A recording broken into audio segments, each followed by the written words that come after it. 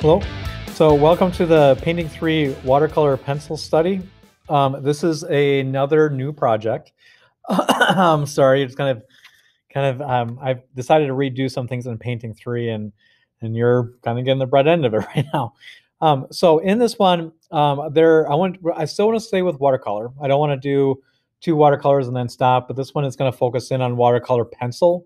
And drawing two or three is also going to play around with this because it really is a medium that is kind of has a foot in both worlds when it comes to drawing and painting. Okay, so on your end of it, it says, we're going to continue the practice from painting two. However, add watercolor pencil as your main technique. Complete the tutorials and start your project on stretched or unstretched watercolor paper. So it's your choice on this one if you want to stretch paper or not. If you remember drawing two or painting two, we did that for a project. I'm a little torn on this one because I really do like the flexibility that you have, with something being stretched because nothing ever curls. But you shouldn't be using a ton of water on this anyways.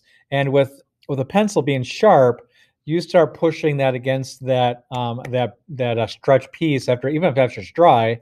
I think you're gonna run the risk of putting a hole in it.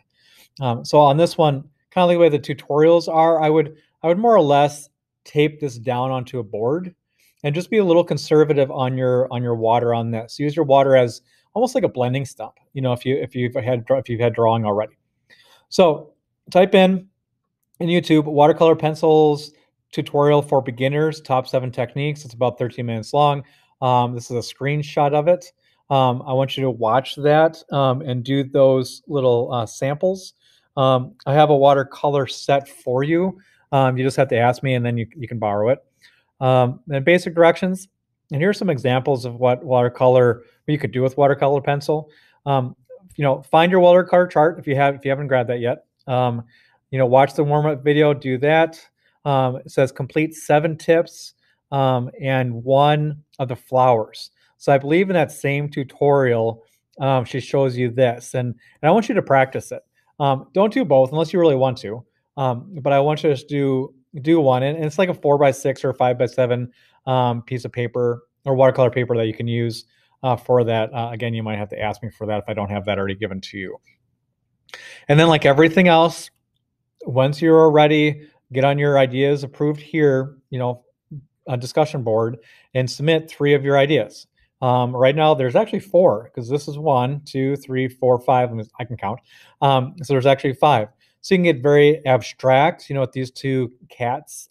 You can get pretty realistic, with this piece here. And I would imagine that this one also has like ultra fine Sharpie marker on it.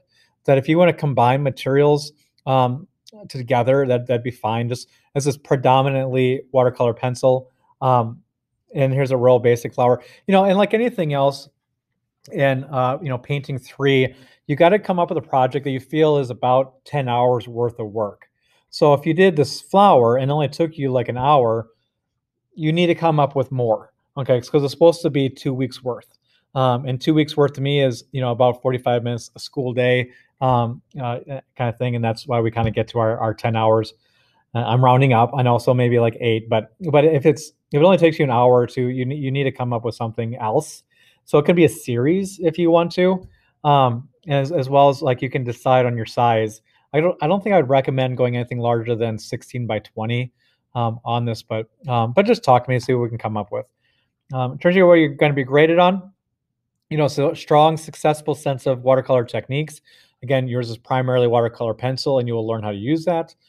Deep contrast to pull your colors out so it's not muddy.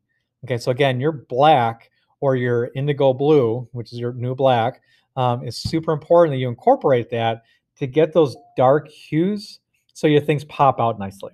Okay, and obviously, good craftsmanship, how well it's done, and make sure everything stays clean. Other than that, shoot me an email if you have a question, or let me know, and we can talk about it. Otherwise, good luck on your project.